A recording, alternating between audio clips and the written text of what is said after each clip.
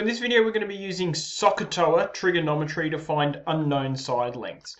Now there's two kinds of unknown side length questions. We're going to focus on the numerator unknown style questions today.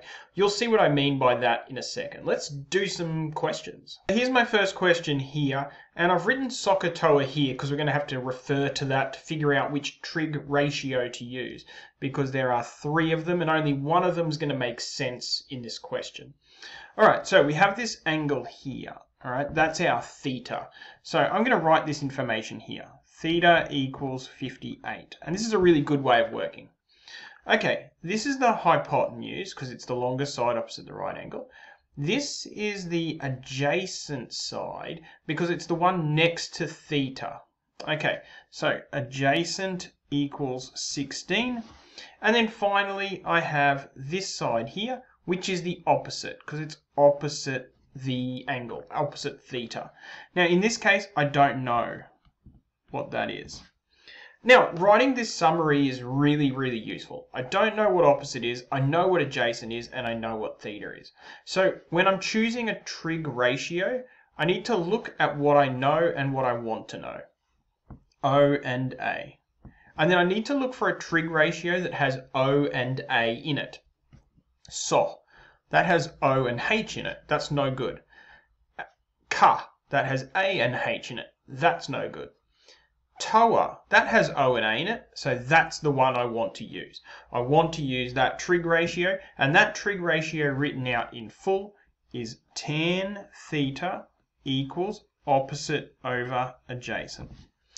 So now that I know that that's the trig ratio I'm using, I can put in my values. Tan 58 equals opposite. Now opposite is the x. And adjacent is 16. I've written it there. Okay, so I said that we were going to calculate unknown side lengths, ones where the numerator is unknown. That's exactly what we've got here. The numerator is unknown. Okay, how can I get x by itself? All I need to do is multiply both sides by 16. Now if I multiply the right hand side by 16, x divided by 16 times 16 will be x. So that's easy. And if I multiply this side by 16, I can just put 16 on the front here. 16 times tan 58. Now, there is a multiply sign in there. You just don't have to write it. 16 tan means 16 times 10. The last step here is to type that into your calculator. So here's my calculator. Yours will look similar. 16 tan 58. That gives us 25.61. That is our answer. The length of this side is 25.61. I'm going to do this next example super speedy because they're all the same, right? So this one here, we have an angle of 63 degrees. We'll call that theta.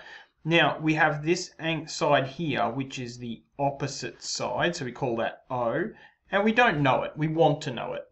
And we have this side here, which is opposite the right angle, so that one must be the hypotenuse.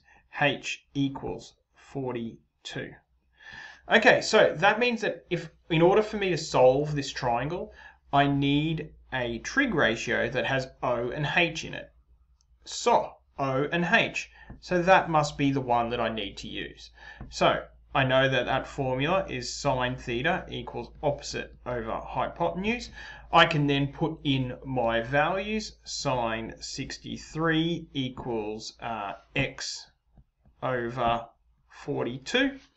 And now I have the unknown as the numerator again. So I just multiply both sides by 42, that thing on the bottom. 42 sine 63 equals x. And now I type that into my calculator the same way as I did before, but instead of pressing the tan button, I press the sine button. My answer is x equals 37.42.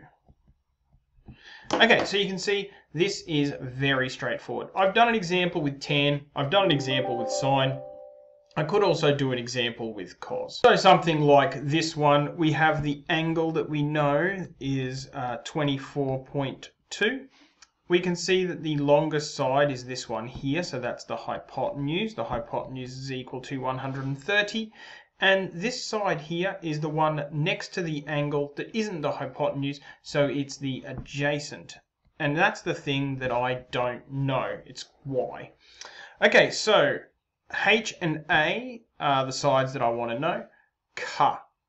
Cos theta equals adjacent over hypotenuse. I put in the values that I know.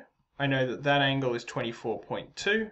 I know that the adjacent is, well, I don't know what it is. And I know that the hypotenuse is 130. Multiply both sides by 130 equals 130 times cos 24.2 equals y. Type that into my calculator. Y equals 118.58. Alright, that's as straightforward as it can get, calculating an unknown side length where the numerator is the unknown.